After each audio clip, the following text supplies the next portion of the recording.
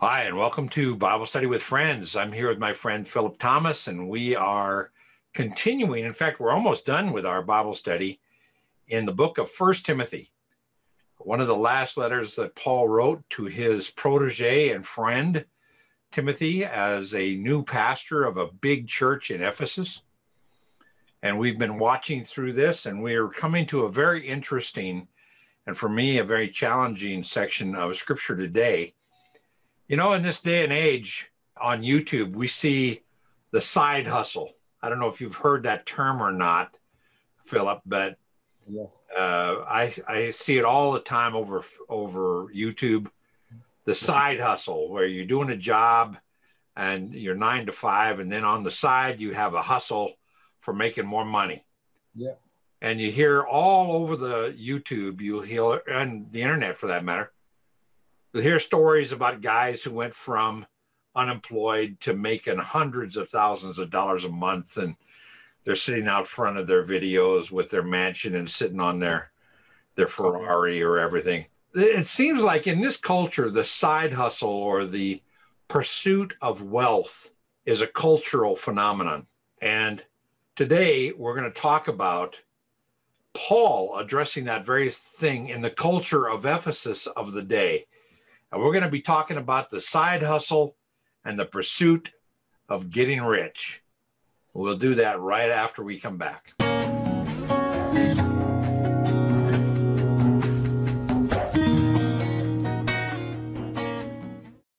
Hi, and welcome back to Bible Study with Friends.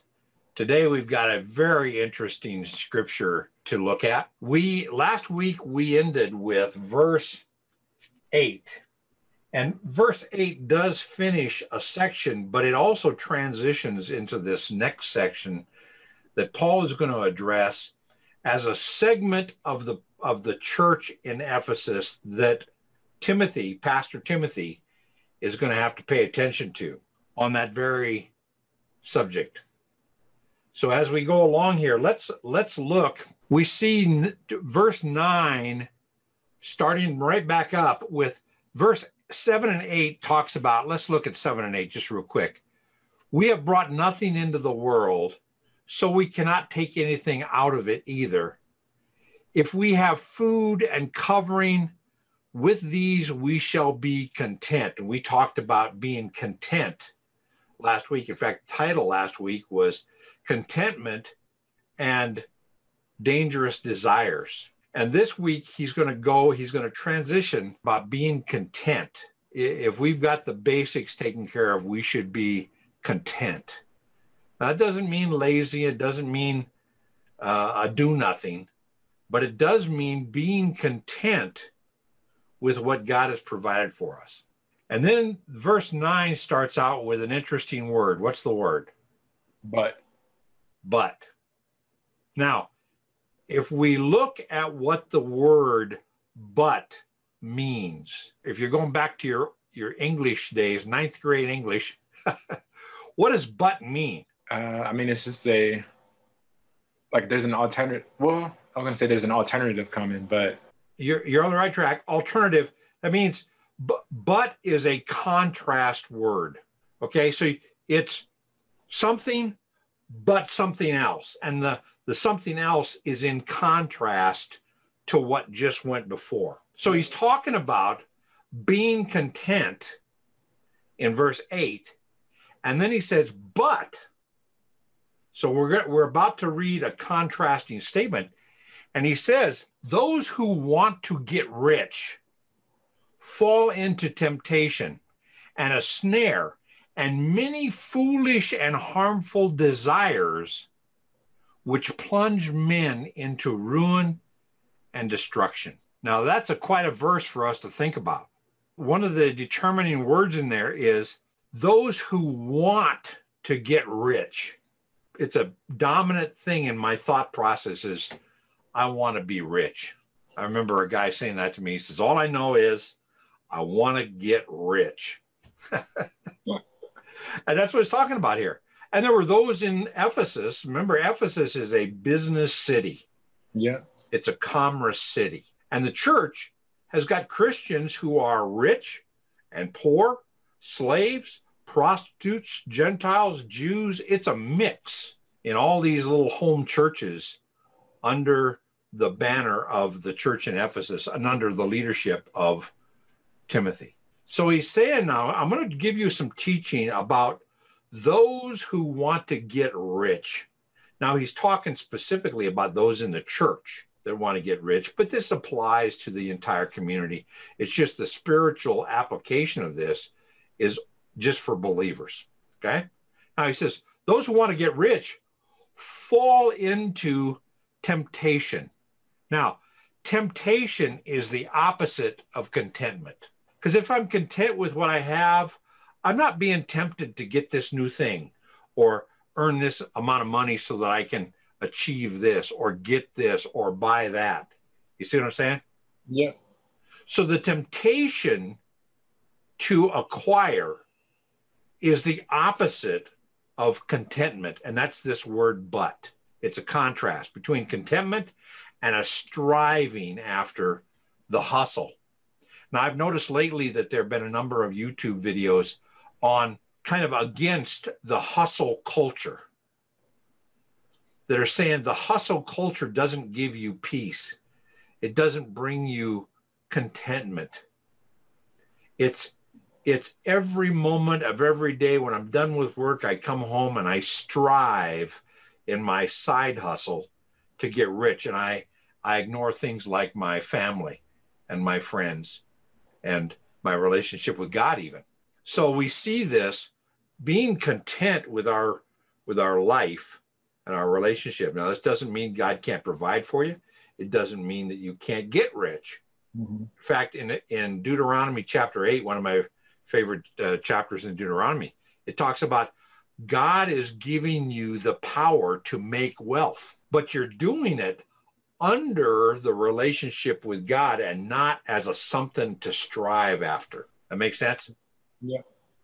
Okay. Because people that are striving to get rich, I just can't wait to get rich, I got to work to get rich, they fall into all kinds of temptations. And what it says right here, harmful desires, which plunge men into ruin and destruction.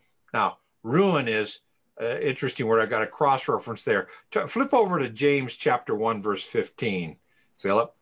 Okay. This desire can move us into ruin. All right. It says, then when lust has conceived, it gives birth to sin. And when sin is accomplished, it brings forth death. Okay. Now, that word lust is a craving after. And that's what this guy, what Paul's talking about this guy. I want to be rich. I crave to be rich.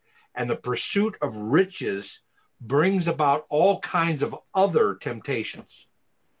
It may bring about a temptation to cheat, a temptation to do whatever it takes at work to achieve the next level. Lie, cheat, and steal. Take advantage of other people. Take credit where the credit needs to be somebody else. This is the opposite of the Christian philosophy of serve other people and consider other people as more important than yourselves.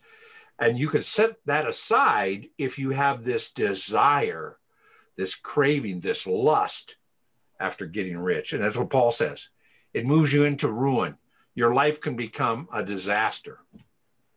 Now, that back in 1 Timothy chapter 3, flip over just those three, is talking about leaders in the church should be very careful about this desire to get rich. Look over 1 Timothy chapter 3, verse 3. It says, not addicted to wine or pugnacious, but gentle, peaceable, free from the love of money. Free from the love of money.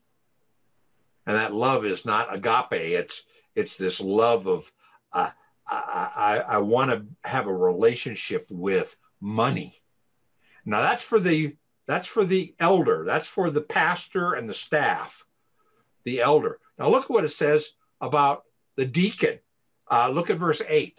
Deacons likewise must be men of dignity, not double-tongued, or addicted to much wine, or fond of sordid gain. Okay, sordid gain is gain that I get no matter what. right? Sordid gain is, I get that gain with sordid methods. Wow. All right? So elders and deacons need to be free from this craving to get rich. And he's addressed that last week, and he's addressing it more here.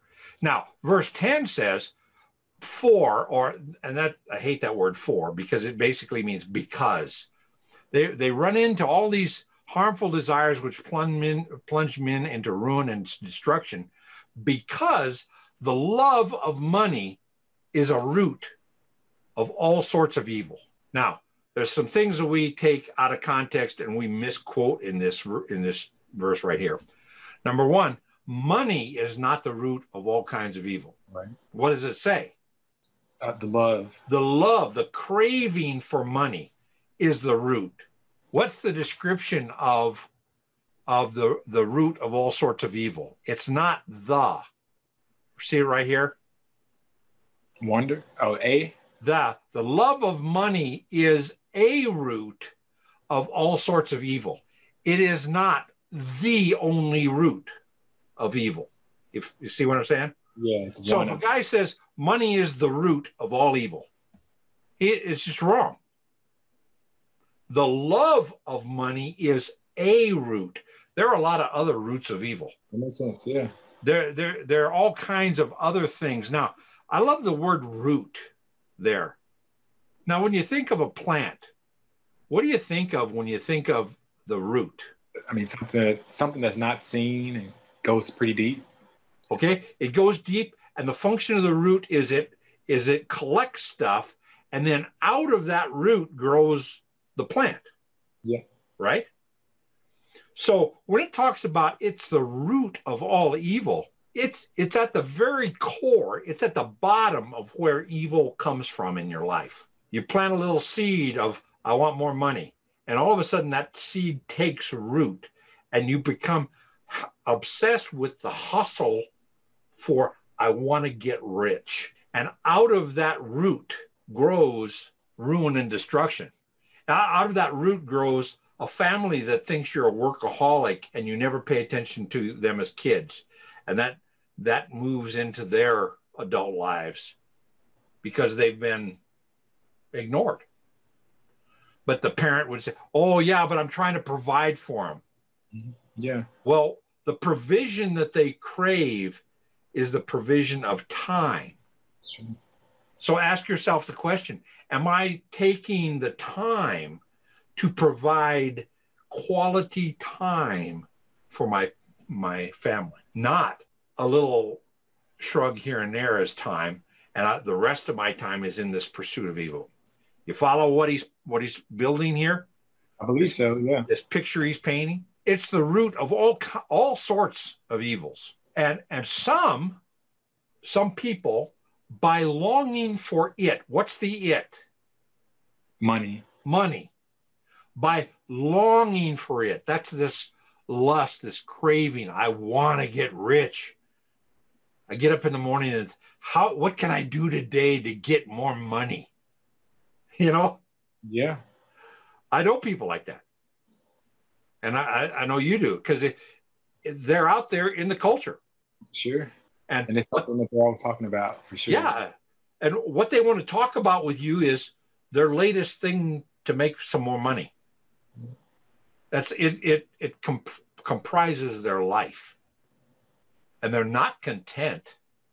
In fact, Christians can look at God as just a way of making more money. I'm going to pray a certain way. I'm going to do a certain thing. I'm going to go to a worship service for the sake of God will bless me with more money. Wow. I'm even going to give, because if I give X, he will give me Y. That's the basis of the health and wealth heresy. And so it can seep into our Christian experience. Now we're going along. And he says, many, by longing for that money, have wandered away from the faith and pierced themselves with many griefs. Now look, this is not people that lose their salvation. We talked about this earlier in the book in verse 19 about the shipwreck of faith, that the life can be a shipwreck. That's not losing your salvation, and so now instead of going to heaven, you're going to go to hell. That is going to heaven still, but living a life that's a mess. It's a wreck up on the shore, and you got pieces spread all over the place. So it's not talking here about losing your salvation. It's talking about being saved, but walking away from the faith. Why would you walk away from the faith? Because you're walking away from the pursuit of a relationship with God and walking towards what? Getting rich, right? The money. Now, you could be a Christian and get way off the track by pursuing money. And it leads to griefs. And I'll tell you what, I know some very, very, very rich people that their life is filled with grief. They're not content. A guy asked, I think it was Rockefeller one time, he said, how much is enough? And he said, I don't know. Oh, wow. Rich people that are pursuing riches are not content people. There's never enough. And their life is really full of griefs, because it can be, what's my next month's earnings going to be? Have I achieved the next stage? Oh, no, I didn't do that. Or, oh, no, that cost me money. Or, oh, no, that was a waste of money. Or, oh, no, YouTube has demonetized my channel. Right? We got to be careful as Christians. And Paul is going to tell us to be careful here in the next thing. And this is the verse, these two verses, 11 and 12, challenged me early on in my life. Let me read them to you. I'll flow it through, and then we're going to come back and dissect them a little bit. It says, but there's a contrast again. Those who are longing after money walk away from the faith and are pierced by many griefs, right? Yeah. But, now I'm going to give you contrast. But, here's the command, and this is put in a command. Flee from these things, you man of God, and pursue righteousness, godliness, faith, love, perseverance, and gentleness. Fight the good fight of faith. Take hold of eternal life, to which you were called, and you made the good confession in the presence of many witnesses. These are two powerful verses. Now, one of the things we notice, we're going to dissect this down to ninth grade English again. In these two verses, there are 4 verbs, 4 things that we should be doing. And all of them are commands. These are not suggestions Paul gives as something to consider. These are commands Paul gives. He gives them to Timothy, and he gives them to the people in Timothy's church. He gives them to us as readers under the inspired word of God, right? So what's the first verb? Fight. Nope. Fight is not? Well, verse 11. Oh, okay. Verse 11. Flee. Flee. Yeah. Now, it says flee from what? These things. Now, in the context of this verse, it's talking about these things are the pursuit of money. Right. Right? That's the context. But in other places in the New Testament, we are told to flee from other things. Yeah. Right? Yeah. We're supposed to flee from adultery, and we're supposed to flee from idolatry. Yeah. But there are a number of things that we need to flee from. In the context here, and this verb, this command, is specifically to flee the craving for money. So we can ask ourselves the question, here's the command: flee from the things of craving money. How are you doing? How am I doing with flee? Now, what does the word flee mean to you? I think about running away, like the opposite direction. Yeah, I mean, I think of in Genesis where Joseph is in Potiphar's home, and his Potiphar's wife is trying to seduce him. What does he do? He flees. He runs. Yeah. He literally, and that's the word he uses, flees. Yeah. He runs as fast as he can. And it's this idea of flee is you run in the opposite direction, right? Yeah. Now that's key in a second. So we need to run from these desires to get rich. We need to make a living. Nothing wrong with wanting a raise, working hard for a raise. But we're talking about a voraciousness of a desire to make more and more and more money, and a lust for money. And he says, first thing, flee from these things. He uses a very interesting term here, and this is a challenging term. Flee from these things, you man of God. I don't know about you, but it's been my desire as a young Christian, and for the last 50 years, I would really like to be a man of God. I'd like to be considered by the Lord as a man of God, his man. I'd like to be considered by other people as a man of God.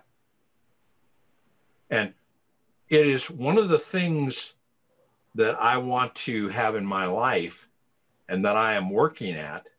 That's why in our Bible study, our goal is to show and grow a passion for studying God's word, because from God's word, from the sound doctrine of God's word, is where we are going to acquire the ability to become a man of God. That's a great term. And it's a thought process. Am I now a man of God? When Paul is talking, flee from these things, O man of God. Is he talking to me? Now, I did an interesting Bible study here, Philip. I went up and said, man of God. To us today, we hear the term man of God a lot. We do, yeah. But in the scripture, there were only 6 guys, 6 men that term was applied to. In Deuteronomy 33:1, we see it applied to Moses. In 1 Samuel, we see it applied to Samuel. In 1 Kings 12:22, we see it applied to Shemaiah. In 1 Kings 17, it's applied to Elijah. In 2 Kings 4:7, it is applied to Elisha, Elijah's protege. In Jeremiah, it is applied to a guy named Igdaliah. We don't know much about Igdaliah, but it's an interesting verse. In Nehemiah, it's applied to David as a man of God. Now, I want you to flip over to 2 Timothy chapter 3, verse 17. Now, those 6 or 7 guys, I guess it's 7 guys, are called men of God. And they are the only ones in Scripture that have that title, right? Wow. So you can say, wow, that's a pretty small club. It is. Moses and David and Samuel and Elijah and Elisha and these other guys. I can't even pronounce their name. But what we see Paul write in 2 Timothy, the next letter to Timothy, in chapter 3, verse 17, read that. 17, so that the man of God may be adequate, equipped for every good work. Okay. And it says, verse 16 says, all scripture is inspired by God and profitable, that the man of God might be equipped. So this is all believers who are in the word of God are equipped to be a man of God. Wow. All of us. So you and me, Philip, we can attain by sticking with the scriptures, not by going outside the scriptures and going for a hustle, but by sticking to the scriptures and our relationship with God, we can be men of God. That's good. Now, I want to go on with the rest of this very quickly. I want to look down here. So the first verb we get, the first command is run from this thing in your life that's this pursuit of money, because that's the root that's going to blossom into all kinds of evils and griefs in your life. So run from that. So if you find yourself thinking, boy, I could get rich doing that, or I could pursue some more money doing that, run from that greed, from that lust for money. Now, the next verb is what? So we're in 11, right? Flee. Yeah. In verse 11, flee from these things, you man of God, and what? And pursue. Pursue. Now, pursue is the opposite of flee, because if I flee, I'm going in that direction. If I pursue, I'm going in the direction of what I'm pursuing, right? Right. So where is the direction supposed to be in our lives? And let me quickly go through this. This is a challenging thing for us to think through and meditate on this week. Pursue righteousness in your life. So am I pursuing righteousness more than I'm pursuing money? Pursue godliness. Am I pursuing godliness? And I might do a Bible study on what's the difference between righteousness and godliness. Pursue faith. Faith towards God. Am I pursuing faith towards God, my relationship with God, and my trust in Him as much as I'm pursuing wealth? Interesting question. Am I pursuing after faith? Do I wake up and say, how can I pursue a relationship in my faith, building my faith today? How can I pursue trusting God today? Then it says, pursue love, pursue perseverance. This is love of others, love of God. This is not directed at me. This is pursuing something that's directed at others. Pursuing, how can I get up today and love Philip better?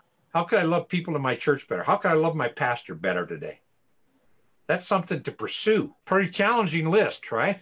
It is, yeah. Perseverance and gentleness. And there's some verses there, Galatians 5:22 and Ephesians 4, that talk about gentleness. And what I've noticed is a lot of people that are obsessed with the hustle aren't very gentle with the people around them. Why? Because they're single-mindedly going after the hustle. Sure. Yeah. They're not very gentle. But we're told to pursue being gentle with people. Now, if I need to be gentle with you, Philip, I need to do a couple of things. Number one is I have to know what would rub you the wrong way.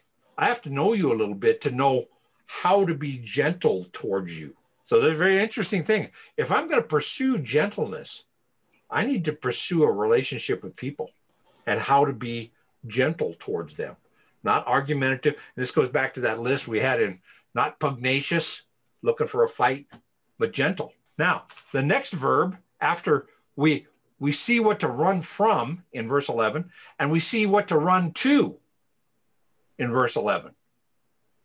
And it's quite a list. Run from this love of money, this craving of money, and run towards righteousness, godliness, faith, love, perseverance, and gentleness. You write those things on a piece of paper, and you get up in the morning and you look at that piece of paper and you say, how can I pursue? How can I run after those things today? Challenge. Now, the next verse, that verb you like is fight. And I did a little study on that. It's a verb that is from the Greek. It means an athletic struggle. It's not war. This first thing is struggle, compete. Okay?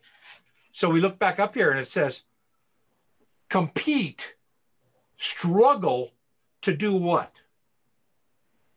To fight the good fight. The good fight. Now, he uses the word fight again, but this is a different Greek word. That word fight, it means a military campaign. In other words, struggle, practicing and struggling the way an athlete would to compete well, right? To do what? The military campaign. This idea of a military campaign is not a single battle, okay, but it's a campaign. So he's basically saying here in this third verse, in this third verb, fight, continually struggle with the military campaign of faith, the continual battles of faith. faith is not something we achieve in our life with a single thing and it's over. We got it. It's an ongoing struggle. It's an ongoing military campaign. It's battle after battle after battle after battle to achieve the goal of a stronger faith in our life. Does that make sense? Yeah, it does. So I can ask myself the question, in my life, what do I fight for? In my life, what do I run from? In my life, what do I run towards? Yeah. Am I fighting for more money? Am I fighting for my own reputation, my own position? Am I fighting to always be right? Or am I fighting for building my faith in the Lord? But do you see where we're going with this, with these verbs? What a challenge these verses are. What do I flee from in my life? What do I run towards? What do I flee towards, right? What do I pursue? What am I chasing? What do I fight for in my life? And the last one is, what do I take hold of? And this take hold is a word that means, what do I embrace? Okay. What do I embrace? Take hold of the eternal life to which you were called, and you made the good confession in the presence of many witnesses. All right? So this is the idea of, I said in the presence of many witnesses that I was a Christian. Am I embracing the Christian life? Am I embracing all that it means to be a Christ follower? Am I embracing that into my life? Or do I try to hold that at arm's length? You follow what I'm saying? Yeah.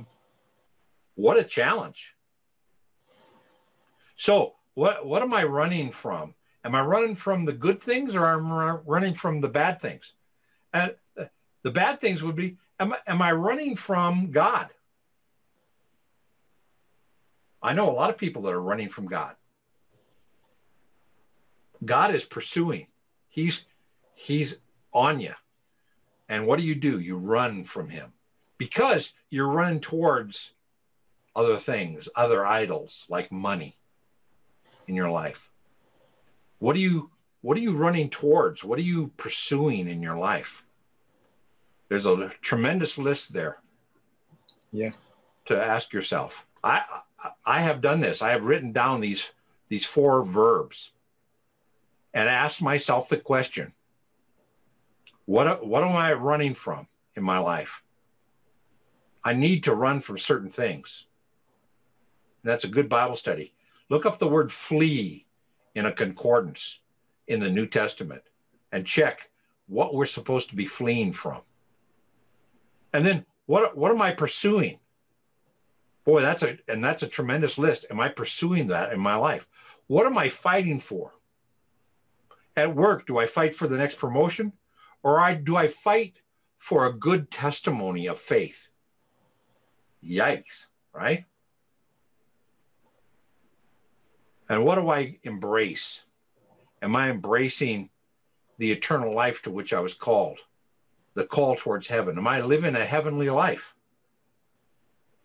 I don't belong to this earth. I belong to heaven. Am I living that way? Am I embracing that idea in my life? Or am I busy pursuing the side hustle?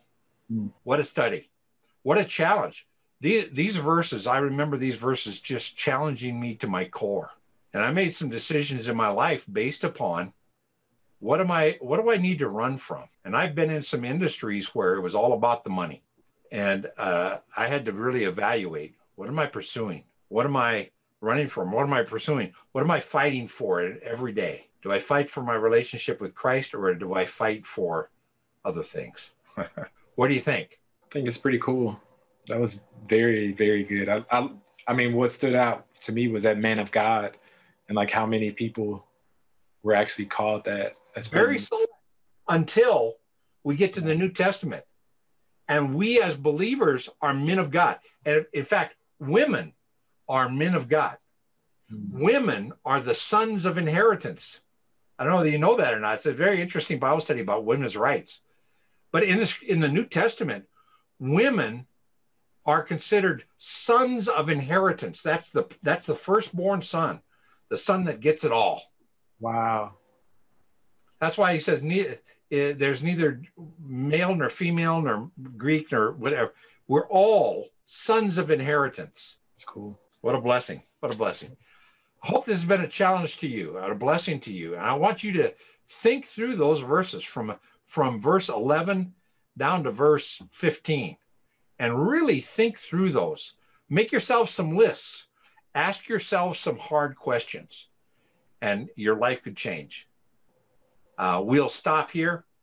Thank you. Hope you guys subscribe. I hope you liked it. I'd love to hear your comments. What do you run from?